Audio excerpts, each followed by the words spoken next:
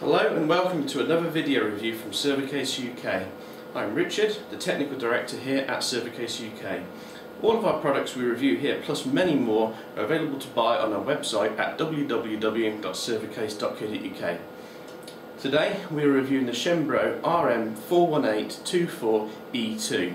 The E2 on the end means it's an expander chassis. It's actually the standard chassis that we now sell as the RM41824, which is this beast here. I thought I'd give you a quick video review of it, show you around the system. This is a machine that we built for one of our clients. I'll work front to the back. You've got 24 hot swappable bays at the front. They'll all accept 3.5 inch and 2.5 inch hard drives. No bracketries are required to put 2.5 inch. So you could actually load this up with 24 SSDs if you really wanted a monstrously fast machine. In this instance, the customer has actually opted for 24 3TB Seagate Constellation drives. So there's actually 72 terabytes of available storage in here. Now we've set these up for the customer as this is a full server build with RAID 6 that's given plenty of storage capacity at the front there. So you've got the front backplane system here. Now this is actually an expander backplane. What that means is that you only need a 4-port RAID card to keep this running instead of a 24-port RAID card that you normally need. And of course that reduces your initial cost of purchase quite significantly because the RAID cards are much more cost effective at 4 ports than compared to 16 or 24 ports, for example, that you'd otherwise need for this. The only downside if you wanted to go for an expander is that the bandwidth is only very slightly lower. So if you're looking for a storage server, it's absolutely perfect. If you're looking for something that is wire speed drive access to your 24 drives, then you need a 24-port RAID controller. This flavour of chassis, however, only comes in expander, but we do sell other models that don't come in an expander version. So I'll show you around the chassis. Bit of a big chassis, so it's difficult to fit on the screen, but I'll move it around, try and show as much as I can of it. So at the front, what we've got the fan array at the front there. These are PWM temperature controlled fans. They're actually temperature controlled based on the backplane. They connect straight to the backplane there. And these are temperature controlled running at variable speed. So these are all hot swappable, removable, using the little latches that they come with, and you can remove them while the system is actually running as well.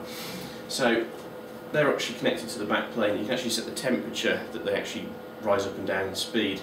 By default they're 55 degrees, but you can actually set it at 65, or if you wanted to, you can turn off the fan speed altogether so that they're just running at full speed. And these run at around about 9,000 RPM when running at full speed, so they're very powerful, pushing a lot of air.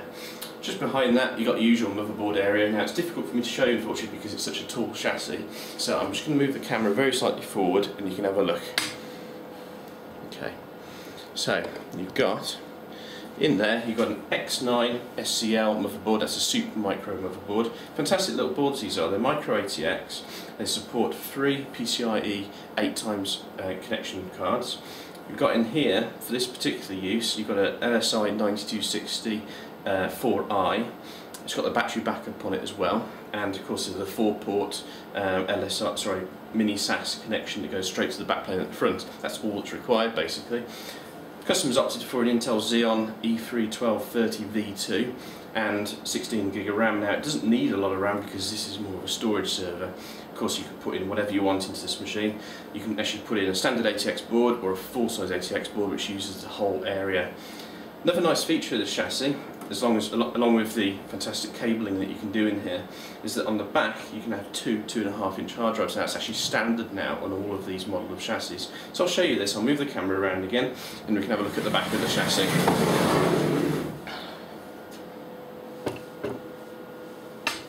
Okay, so that's the back of the chassis. What we've got is we've got 2 redundant power supplies. What that means is that if one of those fails, you can take it out while the system's going and there's no downtime at all to your server. These are 960 watts each, so it's plenty to power a dual or even potentially a quad motherboard. You'd have to put in some more fans at the back if you wanted a quad motherboard, but in its initial configuration you can have it a single or dual CPU. With that power supply will pretty much run anything that you fancy. Above that is the real special bit. Now it's becoming a lot more common on these sort of chassis, is 2.5 inch hot swappable drives. Now in this the customers opted for 320 gig Western Digital black drives. Now these are their enterprise class 2.5 inch, so just before in effect going into a SAS drive. So these are mirrored using the onboard RAID on the Supermicro motherboard in a RAID 1 mirror. But that means you can install your operating system on here, because of course they're only 320 gig, and that's 320 gig usable after the RAID 1 mirror. But of course you can put Windows 2012 or another operating system on there. Now you could virtualize this if you wanted to with VMware or another operating system, but they decided just to put Windows 2012 directly onto this because there's no other need to any other way. So that's, I suppose, a bit of a quick overview of this machine. As I say, this is a machine that we built for a customer. Do server builds every day, but we just like to highlight the ones which are a bit extra special, or the ones which people will be interested in buying or customising. And of course we can put whatever components you like into these. We have all the components that are on here available on our website, or just get in touch with us, and of course we can fully customise and build a server solution for you. Just get in touch with us. So as I say, this is the Chenbro RM41824E2 chassis, based on a Supermicro motherboard, Intel Xeon processor and LSI RAID controller. Hopefully this is a bit of interest to you. Please do like or share this video on YouTube, and also have a look at our Facebook page as well, which we're working quite hard on now, and we've got a few competitions going, so please do check back. Thank you ever so much. Thank you.